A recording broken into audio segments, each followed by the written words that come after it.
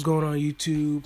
Martin Murray versus Gabriel Rosado is going down in Liverpool at the Echo Arena, April 22nd. You guys gotta let me know what you think about this fight, man. You gotta let me know what you think about this fight because this is like this. Oh man, I guess you could say two road warriors, two contenders, going against, each other. It's kind of disparaging to say these guys, they're C or B level fighters and stuff like that. But they are. I mean, there's levels, man. You know what I'm saying? You got the lineal champ, then you got the unified champ, and then you got a champ. Then you got your number one contenders and stuff like that. And then after that, man, it's like everybody else, So yeah, Martin Murray did a great job against Triple G, and these are some tough guys, man. These are some tough guys. I just want to see what they're gonna do.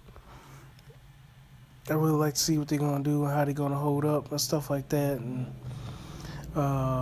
with whoever wins, I mean, with it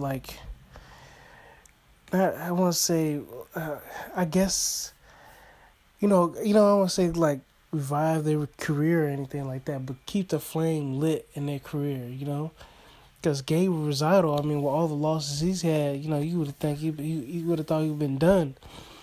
But nah, man, he's still there, man. He's 26-10 or something like that. Dude's he's 23-10.